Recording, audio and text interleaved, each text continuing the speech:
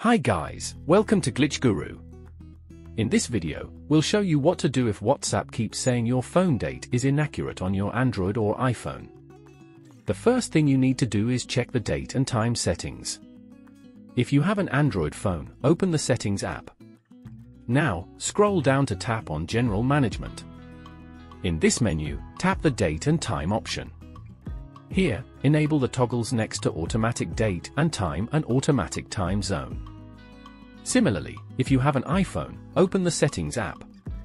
Then, scroll down to tap on General. In this menu, tap on Date and Time.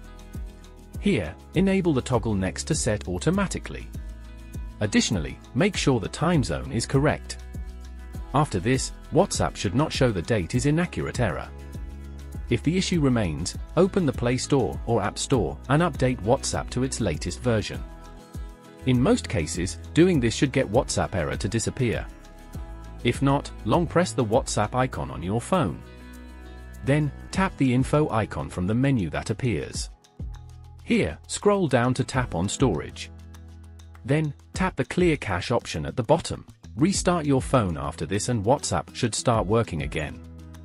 Let me know in the comments if this helped and subscribe to Glitch Guru for more such tips.